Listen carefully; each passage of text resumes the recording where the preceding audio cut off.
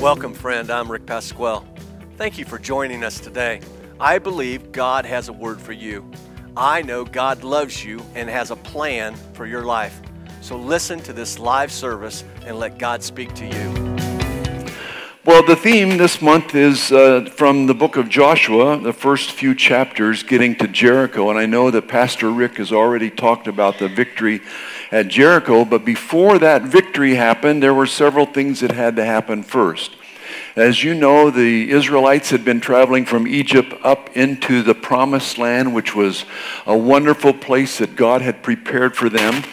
But coming up to Jericho, they happened to be on the wrong side of the Jordan River. Wrong side of the Jordan River. And so what they had to do is get across the Jordan so that they could get the victories that God had planned for them there on the other side. And so it is in Joshua chapter 3, verse 5, it says, Joshua told the people, consecrate yourselves, for tomorrow God is going to do some amazing things among you. I love that verse, don't you? Let's pray. Lord, today, I pray in the name of Jesus that you'll help each one of us to do just that. To consecrate ourselves to you. I pray in Jesus' name that you will open our hearts, that we will hear what you have to say to us today, and we give you the praise today in Jesus' name. Amen. So he says to consecrate yourselves. Now the word consecrate literally means to set apart. It means you set yourself apart for a purpose. This is a big struggle for humans. How many are humans here today? Any humans? This is a big struggle for humans to set ourselves apart because we want to be like everybody else and we want to tend to blend in with everyone else. That had been a big struggle for Israel. Here Israel is approaching the Promised Land after 40 years of wandering around in the desert because they would not listen. Early on, just a short time after they had left Egypt, Moses had sent some spies up to check the land out. And Joshua and Caleb happened to be two of the spies that brought back a positive report. There were 10 other guys who said, we cannot do it. We walked through that land, and those people are so big, it's not a chance we're going to be able to take them. But God had said, don't be afraid. I'm going to be with you. Go but when they got back, the people decided to listen to the 10 spies who gave the negative report, in spite of what Joshua and Caleb had said. And so they wanted just to blend in with everyone else. And here's Israel is approaching now, and God had tried to do this before, but he says it's time now to listen. It's time for us to go in. Human nature wants to blend in with everybody else, but spiritual nature wants us to please God's commands. Had the Israelites listened to the spiritual guidance that God was giving them, they would have saved 40 years. It would have been incredible. But this is Joshua and Caleb giving a good report. Romans chapter 8, verses 5 and 6 says this, those who live according to the sinful nature have their mindset on what that nature desires. But those who live in accordance with the Spirit have their mind set on what the Spirit desires. The mind of sinful man is death, but the mind controlled by the Spirit is life and peace. Now, I don't know about you, but I've decided I'm going to put my mind on what the Spirit wants because I want life and peace. Amen? So the first thing I want to say out of this passage of Scripture today is that God told Joshua, he said, that he will exalt you. Joshua 3:7 says, and the Lord said to Joshua, today I will begin to exalt you in the eyes of all Israel so that you may know that I am with you just as I was with Moses. Had I been Joshua, I would have said, thank you, God. I need that encouragement. I want you to be with me because even though I've been through a lot in my life, I don't know that I've got what it takes to do what you're calling me to do.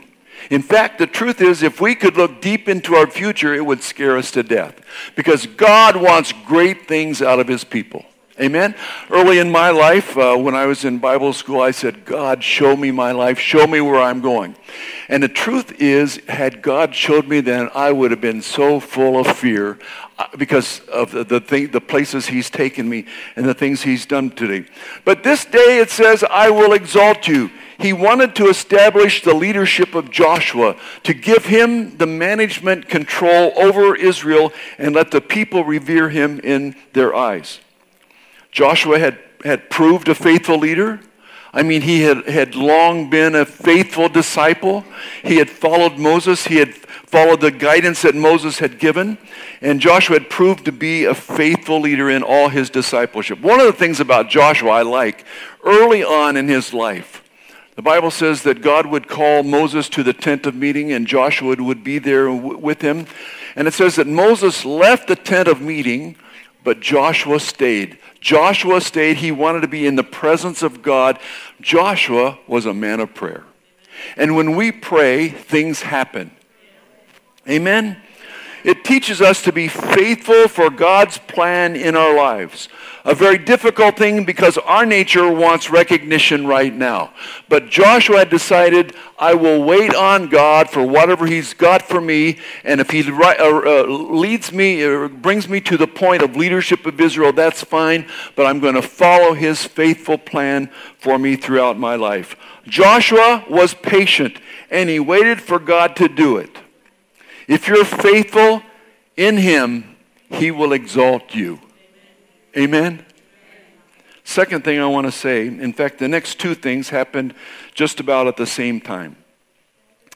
I love this story. Yesterday, I got here a little bit early, and so I took a walk around close to the hotel, and I discovered a river. There's a river that flows through Rome. It's called the Tiber River. And I didn't know anything about the Tiber River except I just heard the name once before. But I walked down by the river and I noticed there is this deep floodplain that's there. The river is actually kind of small right now.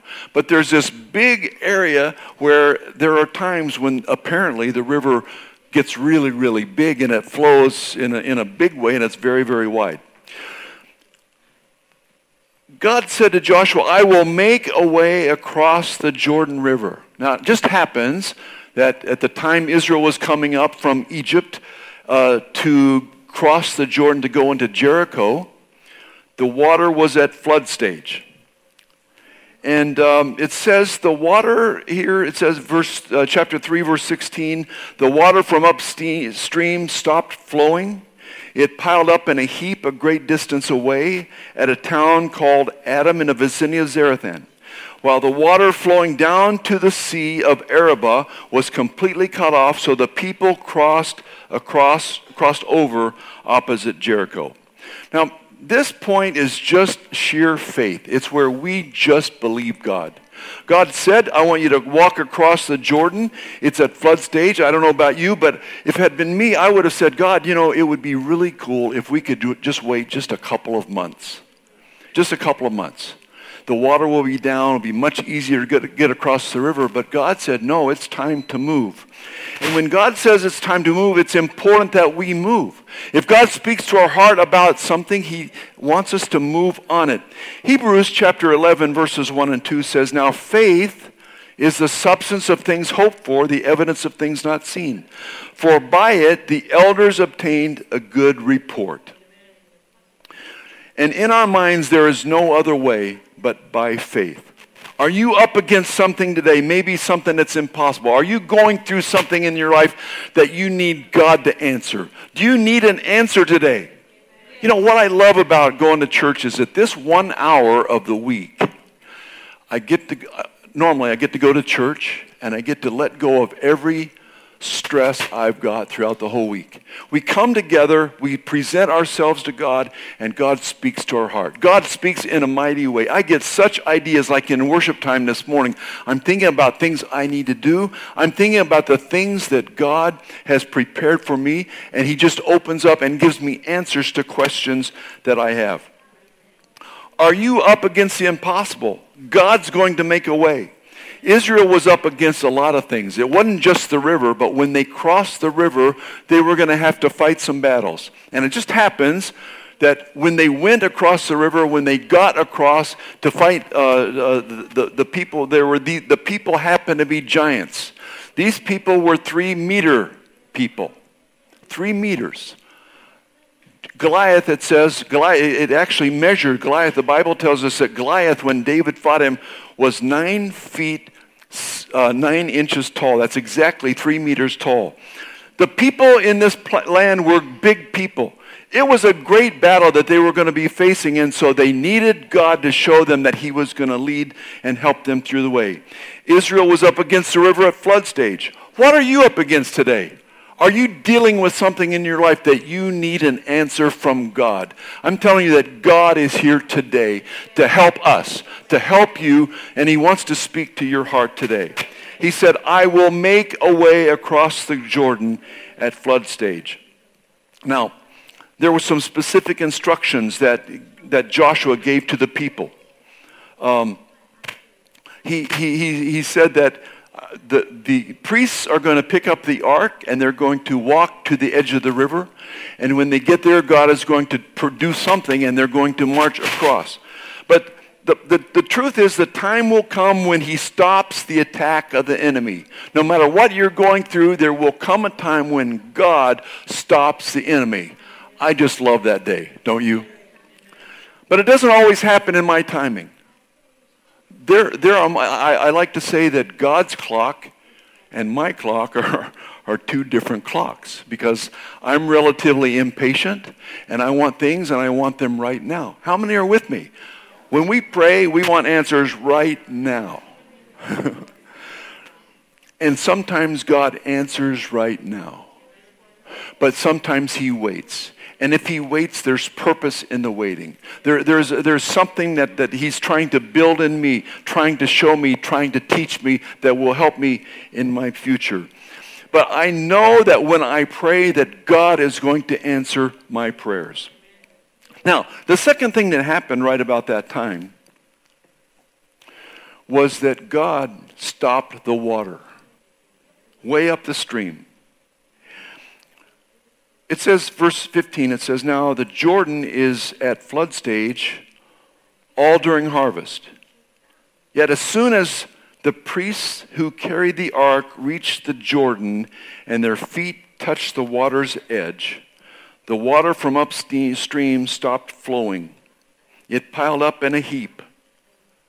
And while the water flowing down to the Sea of Arabah was completely cut off so that the people crossed over opposite Jericho on dry land. Now to make this happen, they had to put their feet in the water. This is called an act of faith. Not only did God say, I'm going to answer their prayer, but he expected them to do something. The priests, I don't know that I would have liked to have been the priest that day. Because here they're carrying the ark, and they're walking to the river at flood stage, and when they got to the river, there was still water there. But the instruction had been that the people are to stay 1,000 yards behind, and the priests would be leading. But it says at the moment that the feet of the priests touched the water, that's when God answered the prayer. Way upstream, he stopped the water. And the water began to trickle down. The flood stage water, the river became thinner and thinner. And before long, there was no water. And the priest walked to the middle of the river. Faith is putting your feet in the water at flood stage. We pray and expect God to answer. That's what I like. I notice that you expect God to do things. And when we pray, we expect God to do what we ask him to do. But God says there's one more step, and that is to put your feet in the water. Have you ever done that? Have you ever had an impossible obstacle removed because you put your foot in the water? You took a step. You prayed, but then you took a step of faith, and God answered our prayers. You remember it clearly. I remember several moments in my life, mainly the first day I accepted Christ as my Savior. We'll never forget it because it required me to put my feet in the water and receive what God had promised me. This is David against Goliath. David was a 1.5 meter person.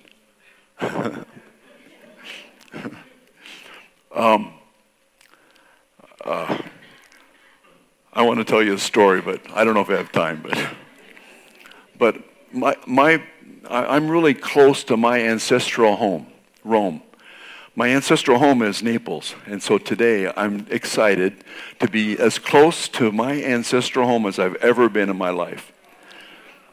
And so my grandfather came from Naples to the United States, and he had 7 children, and I never knew him, but I knew a lot of his sons, and then I knew a lot of their sons. And all of my cousins were 1.5 meter people. And I grew up not a long ways from where they lived, and so I didn't see them very often. But a few years ago, I was talking with them, and one of them, and he said, you know, we were always jealous of you and your brother. My brother is like 6'5". He's a big guy, and I'm just 6 feet. But they are only 1.5 meters. And they said, we looked at you with jealousy because we wanted to be tall like you guys. And we don't know why, but you guys are taller than us. And I, just kind of laughed it off. But I thinking of David and Goliath, David was a 1.5 meter person. He was not very big. And he's going against this big giant in Israel who was 3 meters tall. And it required faith on David's part to believe that he can do that. Often we look at an obstacle and we say, hey, that is a really big problem. And the more we look at it, the more scared we get, and we are thinking that maybe I know God is with me, but maybe it's not going to happen. But what God is saying to us, if he's with us, he will make it possible for us to win the battle and beat the obstacle that we're against. And that's how David's heart was. David said, not only can I believe in my heart to go against Goliath, but this man is cursing the God of Israel. This man is mocking what God has done in us. And so how is it that the army is not able to push him back? I'll go and I'll take that giant down. And David won the battle against Goliath. This is the disciples in the boat in a storm in Matthew chapter 8, 23. What a fascinating story. The disciples were going across the Sea of Galilee, and while they're in the middle of the sea, a big storm came up and wind began to blow, and when wind blows on water, it causes waves. And when a boat is on water where waves are happening, the boat begins to rock. Now, a lot of us in life, our boat begins to rock, and we get afraid, just like the disciples did. And the Bible tells us that the disciples were so afraid, and unfortunately that Jesus was in the boat, but he had gone to sleep. And so the disciples wake him up and say, Jesus, we are going to die because the storm has come and the boat. And Jesus stood up and he said, oh, you of little faith. The fact is, Jesus was in the boat. How about you? Is Jesus in your boat? Do you know if Jesus is in your boat, you are okay? Even if a storm comes, even if your boat begins to rock, if you keep your heart close to Jesus, even though it might seem like he's far off, he is not. But he is with you today. It's the disciples in the boat. This is the Canaanite woman in Matthew chapter 15, verse 21, who was around Jesus, and she came to Jesus because her daughter was demon-possessed. And when your children are going through difficulties, that's the greatest pain a person can have. This woman was in exceeding great pain. And so she went to Jesus and said, Jesus, my daughter is struggling with this horrible affliction of a demon in her life. Will you help? And Jesus said, well, it's not right to take children's bread and toss it to their dogs?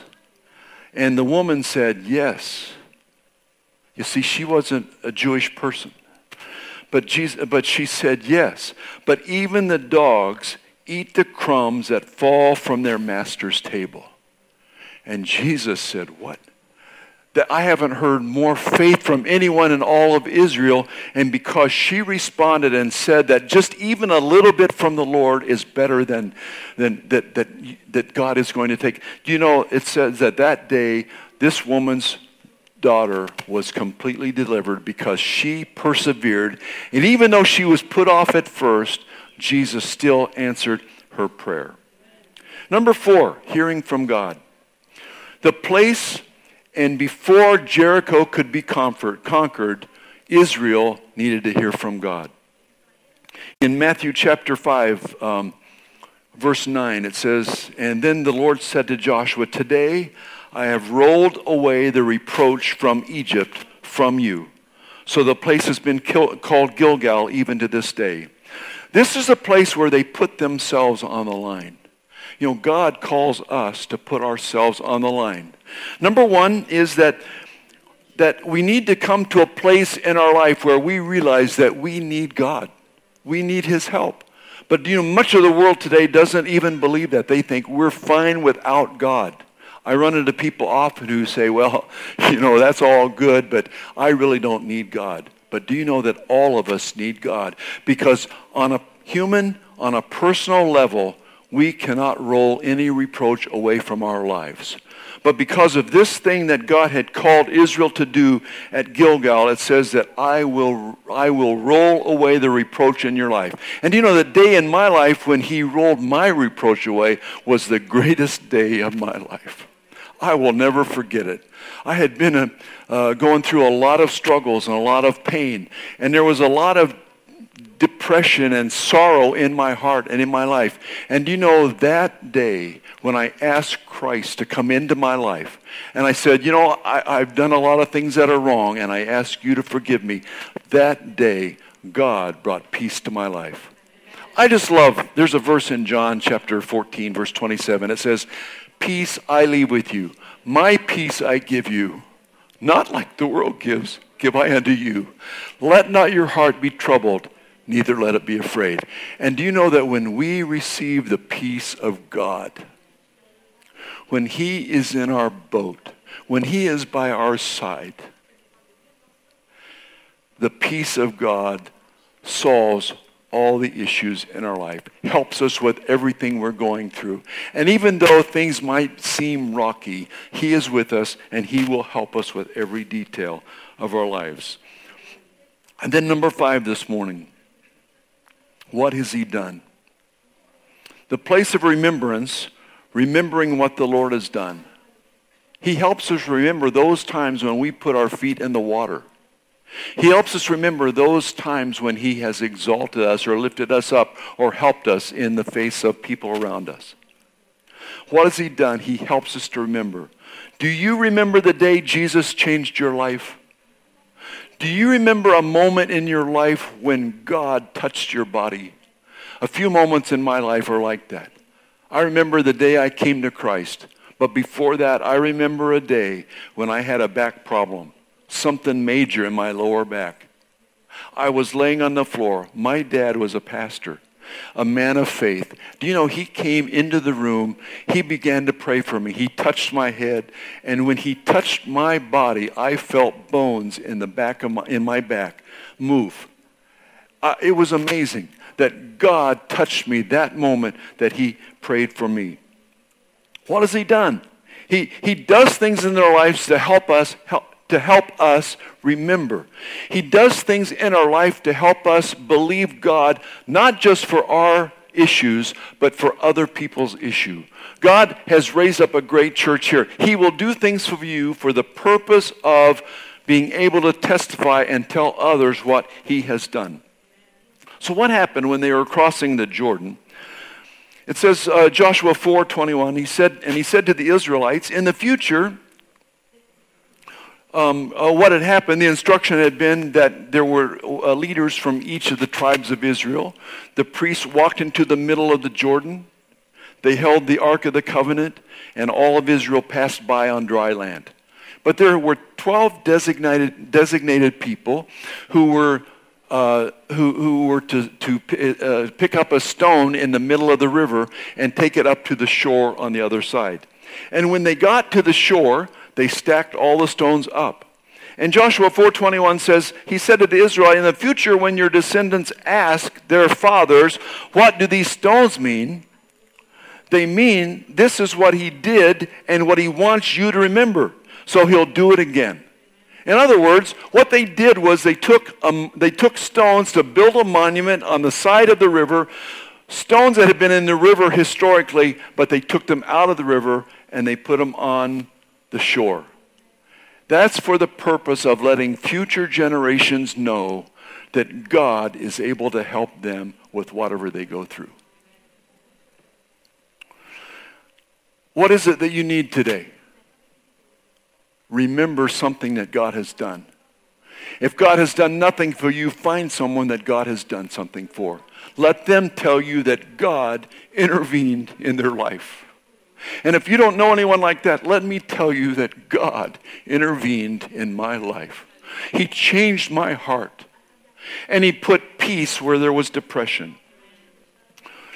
What is it that you need him to do for you today? Is your river at flood stage? Are you going through a moment in your life where it just seems like nothing is going right? You know, I had one of those days not too long ago. I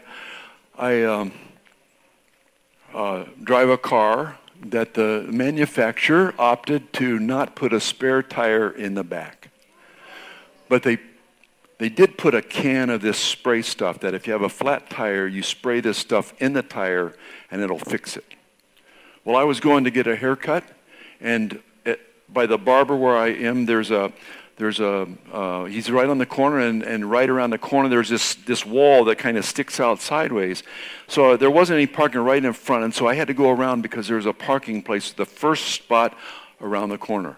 And so I did a really tight turn, and as I was going around, the tire of my car hit that wall, and it broke the bead of the tire, and it made it so no air is left in the tire, and the tire is actually sideways on the rim. And I'm going, what do I do now? You know, if I had a spare tire, I would have been on the road in about 15 minutes. I could have fixed the tire. But the tire was completely off. That spray stuff isn't going to help when the tire is like that. My day began to go south, to go bad. Well, I'm not worried because I've got this service. I make a phone call and the truck will come and they'll fix the tire and I'll be on my way. So I made the phone call and they said, what's your name? Well, we don't have you on our list. I said, but the dealer said my name was on the list and he gave me this number. If I called this number, you'd come and fix my tire. Well, they said, well, you're going to have to call the dealer because your name isn't on our list. So I called the dealer. Happened to be 12:30 in the afternoon. The dealer is closed from noon till 1 o'clock. So I wait, and then I call the dealer. And the dealer said, no, you're on the list. We'll call them. Call them in 15 minutes, and they'll come and they'll fix your tire. So I called them back in 15 minutes, and they said, well, we still haven't heard from the dealer. I said, no, they said they were going to call. So I called the dealer back. And do you know, for several hours, I went through this process trying to get my name. In fact, in the middle of the process, a truck came. And the truck said, what is your name? And I said, my name is Tom Benigas, and I need to have a flat tire. And he said, well, we can see you need help. But for some reason, it's going to cost you 150 euros to have the tire fixed, for us to pick your car up and take it. I said, I'm not paying 150 for a tire. And they said, well, we can't take it. And so they drove off. And you know, I'm just going, what is going wrong? I actually prayed. I read the Bible this morning when I woke up. Why are these things happening? And just to make a long story, a 5-hour story short, at 5 o'clock, that same truck came back. And he put my car on his truck and he took it to the dealer. And I'm going, things go wrong. I'm a little bit upset because I've lost 5 hours of the day. What am I to do? And so we have days where things, it seems, don't go right. But is your river at flood stage? That day, my river is at flood stage. And I'm having trouble keeping my attitude straight. And attitude is everything. It's so important that we keep a good, positive attitude. Well, I was having trouble that day. But it says, will you consecrate yourself? Will you set yourself apart? Will you let the Lord help you with whatever it comes, even if it's sitting on a corner for 5 hours, even if it's going through some major issue? And I know that many people have greater issues than just waiting 5 hours. We have sickness. We have disease. We have problems in our family. Our children are not doing right. Our job is on the line. And maybe we just lost our job. Do you know that God is with us? When we give ourselves to Him, when we consecrate ourselves to Him, when we set ourselves apart to Him, He is with us and He will help us. What do you need today? Will you just believe that God can help you? That's the first step. Just believe. Will you put your foot on the water? Will you take a step toward Him? Will you do what He asks you to do? Will you let Him help you today? I like Isaiah chapter 53, verses 5 and 6. It says, but He was pierced for our transgressions. He was crushed for our iniquities. The punishment that brought us peace was upon Him, and by His wounds we are healed. We all like sheep have gone astray. Each of us has turned on to his own way, and the Lord has laid upon Him the iniquity of us all. What is it that you need? When Christ went to the cross, He had you in mind. He wanted to help you with your life. He wanted, first of all, to bring peace to your life. He wanted to bring help to your life. He wanted to change your nature. He wanted to let His Spirit flow in your life. Do you need Him to change your heart? He's here today to change your heart. Do you need healing in your body? Do you need Him to touch your life today? Do you need a job? What is it you need? Do you need confidence just to stand for Him? Do you need His help to encourage you so that you can stand for Him? Do you need some kind of a miracle? We serve a God of miracles, and this church believes that God will stand with you no matter what you're going through. What is it that you need today? Let's go to Him. Let's ask Him. Let's bow for prayer. Today you've heard a word from the Lord, and I believe God has spoken to you. So if you say this prayer with me, I know God can change your life. They're saying it live here in Rome right now with me, because God can change your life. God has a plan for you. I've told you that. And I want you to believe it with all of your heart. So will you say this prayer with me? Dear Lord Jesus, I invite you into my life this day. Change me. Help me. I pray, oh God, I'm going to live for you. Friend, if you've just said that prayer, I can tell you that God has just changed you and has come into your life. Now, I believe that today you may have listened to this and you've known that God already lives in your life. Well, God wants to speak to you and help you. So I'm going to pray a second prayer, and that prayer is for a miracle to happen for you this day. I believe in miracles. I know you do as well. So let's pray and let God touch you right where you're listening to this sermon. Lord, I thank you today for my friend that has heard this message. Lord, I know that they have needs and situations that's going on in their life. And God, you're a big God, and you hear and answer our prayers. So today, oh God, will you hear this prayer from your humble servant? God, will you answer this prayer on my new friend's behalf? Will you heal them? Will you touch them? Will you guide them? Lord, come in right now, wherever they're listening, Lord, and answer their prayer. Thank you, Lord, for doing that. If you've just said that prayer and listened to that prayer with me, I know that God has spoken to you. Would you do me a big favor? You're going to see scrolled on the bottom of this a website with an email address. If you said the prayer that said, God, come into my heart, or today you're believing with me for a miracle, I want you to drop us a quick note and say, hey, Pastor, I want you to continue to pray for me and my family. You know, God loves you and He has a plan for your life, and I'll guarantee you your best days are still in front of you. So God bless you, and join us next week.